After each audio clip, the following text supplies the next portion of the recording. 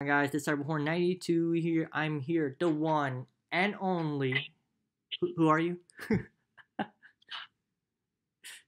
Just joking. It's Bernal, right? George Bernal.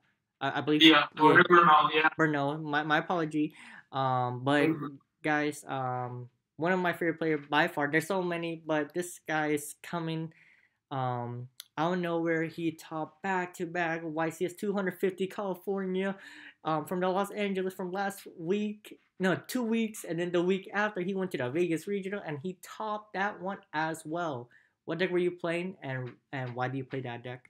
Okay, so hi everybody. My name is Jorge Bernal. Yeah, I played top 16 YCS Los Angeles, and then the weekend after I got fourth place at the regional in Las Vegas, Nevada. I'm playing Kashtira. I play two different builds for the events. All right, sounds good. Would you like to showcase the deck list that you play for the Vegas one, and then you can talk about a little bit from the YCS 250 that you play two different deck lists that are different. Sure, yeah. So for the Vegas regional, I base my build. So for the Vegas regional, I base my build of the Australian guys. They made top 8.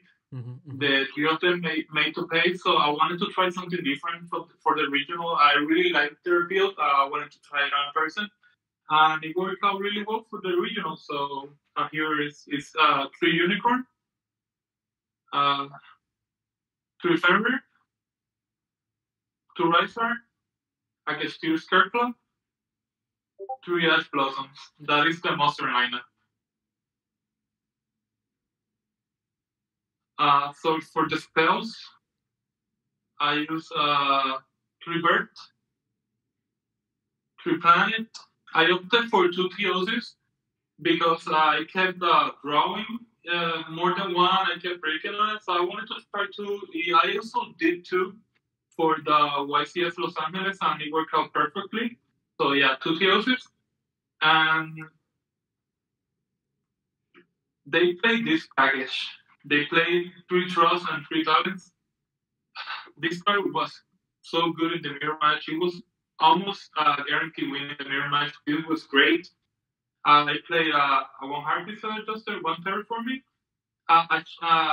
The only change I made from their build is that I played the second Desires and I played two Prosperities. And also for the trap lineup, I played three Imper, three Solemn Judgment, two Falling Strike, and one Big Man. This is all based on their build, and they were really good because we play 6 golden second cards in the talents to trust. So you have the space to put in these coins first, and they're always live. So this card was really good. Makes sense. Do you mind move the cards at the bottom to the top? They can see for a second. Sorry, I kind of got cut out. Yeah, Yep. So here we go. Yep. So yeah, that's the trap line for the deck. That's actually kind of scary. Cause me and my friend, we went to a case tourney for the trophy before the YCS pre-reg. Yeah, the Australia player came played, and they mean the strike and solemn. I say, dang, that's actually a big break. Not gonna lie, cause like Rise Hard Pass is not strong enough. And then people just make a transition, or either the Rise Hard Pass or the full zone lock, and with the back rows. Oh my goodness! Plus a hand trap. Oh my goodness. Yeah, they did a really good job innovating with the deck. And yeah, I tried out their build for the Vegas. It worked out extremely well. Like I was really surprised with the result. I usually went for the double or right card play, and having this as a backup, it almost like guaranteed game. So it was really good for me. Yeah, that's actually pretty strong. For the extra, I played Dow, Baron, Garuda. I played two Sus. I played two big guys, one Mindhacker. This is for skill drain. This time I played triple Arizer, two Shangri-La, and the Dark Diamond. Alright, look pretty staples. Was there a time you need Red Eyes, Flare Metal, or what are that card that burn damage, or not really? No, not really. During this tournament, I never went into time. Never needed it. Well, only went into time once the last round, and yeah, the rest wouldn't have made a difference. So yeah, Makes didn't sense. come Makes up. sense. All right. All right. So for the side, yeah, I just placed my build of third deck. So I played 3 Lightning Storm, 1 Barrier, 2 Bell, 3 Shifter, 3 Hard Ruler, and instead of Nip, I wanted something else for the mirror match. So I opted for Kurigara. Oh, very I powerful felt card. that, yeah, because post YCS, I felt like this is better against Sprite. And in the mirror match, it's always live, even if they go for the lock 5, because they usually go for back row. Or if they do a right hard pass, this is always going to be live. So I opted for Kurigara over their Nib, which is what they used. They were really good for me. Yeah, and like as much monster your opponent has, that gain like 1500 attack for each one of them. Is that correct? And that is correct. That's crazy. All right, all right. And And during the end phase, you get to special summon back a monster. So against deck like Naturia, oh, if you resolve this, it's usually a game because during the end phase, you get to summon back Naturia Beast, or you get a Baron to put pressure. During the mirror match, you can summon back a Rysar or whatever. So yeah, this was a really good card. This is what I chose over Nid, just because of the popularity of Sprite and wanting something better in the mirror match. Yeah, that's true. And also, I heard that card's like one of the highlight card. Either you draw it like before or after, like, cause like you draw Nib, like you draw after it, kind of like not the greatest, but like you have to draw it before. But yeah, that's actually a good meta call for that card. And that card been skyrocketing ever since the YC's 250 and some other regionals as well. Yeah, it went from like an $8 card to like 30 something. So it went up a lot. It's a really good card. Yeah, really crazy. You want to show us a brief summary of your the 250 that was like completely different for the Vegas one? Yeah, sure. So for the 250th, I went for more hand trap build. So instead of the Australian build, I just went for like a higher hand trap ratio. I also played the third pot. I made 2 enemy controllers. I also made 2 Cosmic Cyclone. I made 3 Veilers. And I had the Ogre. This was in the main instead of the Sudden Judgment, the Sudden Strike, and I didn't play Big Bang for that event. So for LA, I didn't play Big Bang, neither Sudden Judgment or the Talents and the Trust. I played this instead. And in the side,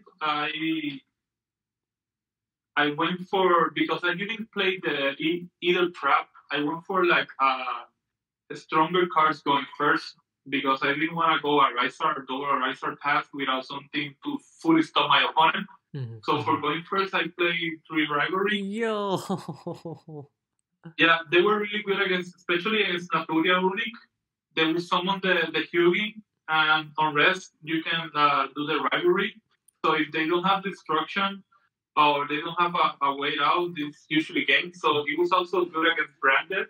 And even if you go second and they do the Nightmare Luck, you flip it something and you stop the follow up. That is smart. Never thought about that. Okay. I play in that build. I played the Evening Match, the Third Cosmic Cyclone, and the Change of Art. So that was, and I played the Omega for the Baylor. And the Red Flare Dragon, I only summoned it once, and that was the main difference between the LA and the Las Vegas one. Yeah, and for the LA, was that a 40 card spill, or how many cards was that? It was 40 for LA and 41 for Vegas. Nice. 2 more questions, and then I will be wrap up the video. But yeah, how was the effect Veiler? Was there like a time that like it was actually pretty good? Like, are you worried about thrust or shifter or something like that, or not really? So okay, so effect Veiler for me was great, just because first people didn't expect effect Veiler because we play a Rysar, so you wouldn't think we play effect Veiler. My thought process for effect Veiler was that first, usually if you have a Rysar on board, it's game. So they have to get rid of the Rysar either by Kaiyugi, doing a kaiju, doing a Book of Moon Eclipse. Oh, okay, okay. So you will still have this in hand. It's also great going second against deck like Branded, Flunder. Even the mirror match is not dead. They go for Unicorn Jubiler and it's not dead. And another thing is that because during the 3v3, a lot of people were playing the books. So I thought people had the mindset to play cards like Lightning Storm evenly, like that break the whole field. So I wanted to have follow. I wanted to have interactions in different places. So for me, Baylor gave me like interactions in hand, which wouldn't be affected by cards like Lightning Storm or Evenly Match or stuff like that. Okay, okay, that makes sense. And then the second question, what's your thoughts about Forbidden Lands? A lot of you are start cutting it out. Some kept it in. What's your thoughts inside of that card? So the thing is that when the format first started, I think people were still like it was undefined. Yeah, that's true. That's true. So yeah, so I thought that because Forbidden Lands was stronger, but right now the format like has you see that it's not mostly cash. Like Yeah, people want to play different decks. that's I felt true. like Forbidden Lands was dead a lot of the times. During playtests, I usually used it more to decrease the attack, so it was being underwhelming. So I opted for cards that were gonna be live against every matchup. Okay, that makes sense. That So makes that's sense. why I went away from Cosmic into two enemy controllers and from lands into two enemy controllers and two Cosmic Cyclones. Yeah, makes sense. Makes sense. Cause like those are like more effective. Like other decks are out there. Understandable. And And they're not there against the mirror match because you can hit a bird, you can hit a planet, you can hit a set back row. So yeah. oh, makes sense. Makes sense. Before ending this video, you want to give any shout outs to anyone? Sure. Shout out to all the AC community for the support, the love. Shout out to Francisco Santiago who let me stay at his house. Shout out to Nick, Mitchell Martin, Noah who always give me ideas, answer my questions. And yeah, shout out to you, to your channel, and thank you for having me here. Anytime, anytime. Congrats, George. And guys, watch out. George is coming up pricing. I don't know. You already know what it is. And your boy, everyone, 92 is signing out. Thank you.